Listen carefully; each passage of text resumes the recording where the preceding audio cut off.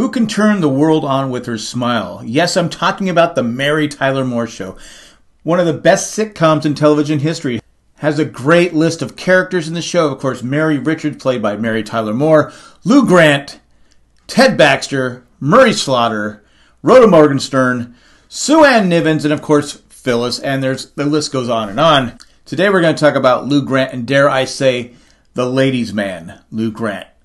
Now, yeah, you're probably wondering, Lou Grant, the ladies' man? That don't have a thing to do with my qualifications for this job. You know what? You got spunk. Well, I hate spunk. Tell you what, I'll try you out for a couple of weeks, see if it works out. If I don't like you, I'll fire you. Right. You don't like me? I'll fire you.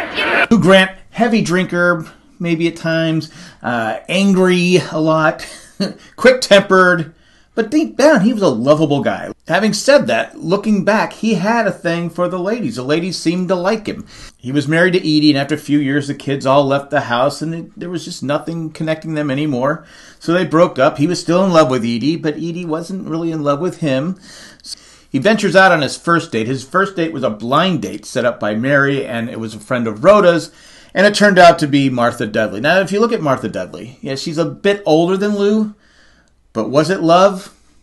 We'll never know because they only went on one date. He also dated Rhoda.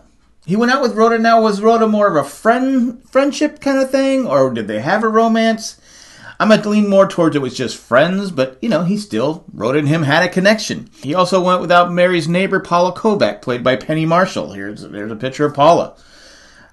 Sue Ann Nivens had a sister, Lila, who had the hots for Lou. Now, again, Lila and Sue Ann they were competitive, very competitive with each other.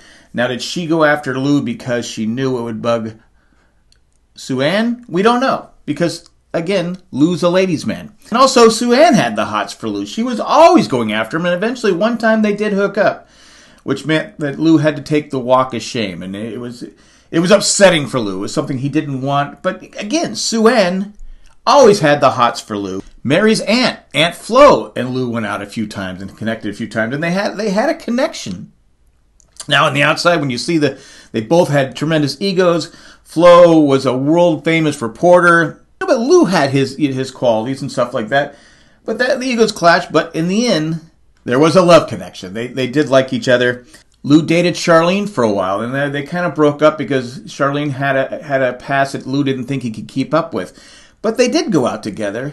And it's funny, towards the end, Charlene seemed to change.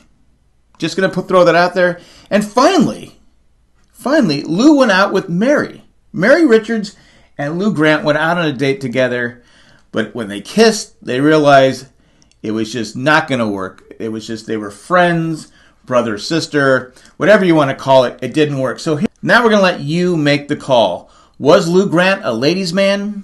Did women love Lou Grant? Put it in the comment section. Let me know what you think. But I'm going to lean towards he was a ladies' man.